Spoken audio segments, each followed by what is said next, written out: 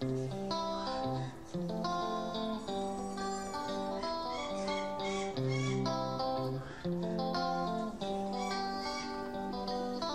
this is a Gauntlet Bird of Prey Centre. It was set up 25 years ago. It was set up by my dad.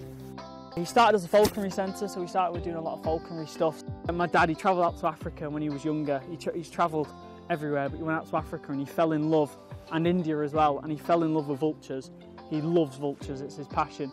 So he's gone more into conservation. He wants to help save animals in the wild. So a lot of the stuff we do now, a lot of the birds we have, we're not really a falconry centre anymore, we're a conservation centre. So a lot of the birds we have here are part of projects to help birds out in the wild.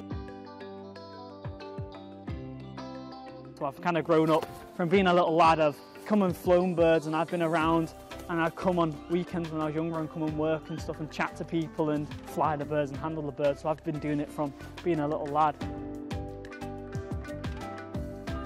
These vultures, these are American black vultures. They're actually not facing many issues in the wild. They're doing quite well. The only issue they're facing is lead poisoning. So hunters that kill like deer in America, they use lead bullets because they're scavengers. If they shoot an animal with a lead bullet and they go and eat an animal which has been shot with a lead bullet, it can kill them. So that's the only reason we're losing these. But in Africa, well, they say over 85% of the population of vultures have gone out of Africa, and it's down to poachers most of the time now. Poachers is one of the biggest reasons, because they're killing elephants and rhinos, and they poison the carcasses of the elephants and rhinos, because when they kill these animals, they soar above the poachers and they get them caught, so they poison the carcasses now. They say the next 5 to 7 years we will have lost every single species of vulture, and they're so important because they help the environment so much because they clean up. If you don't have vultures, your ecosystem crumbles because they tell animals where carcasses are, so they have a meal for themselves. Lions and everything rely on vultures to be able to find food and stuff like that. So it's an animal you need. They eat around 70% of your carcasses as well, so if you don't have vultures, Africa's a much dirtier continent because all them carcasses are lying about, no one to eat them. So it's a really, really important animal.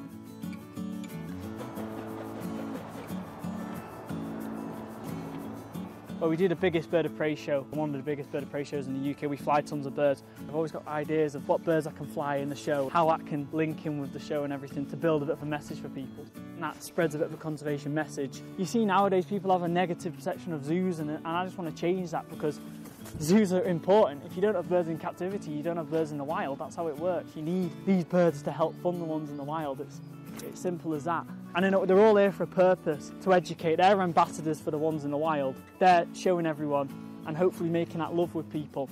Especially if someone comes with a perception of a bird thinking, oh, it's evil and it's horrible, especially with these guys.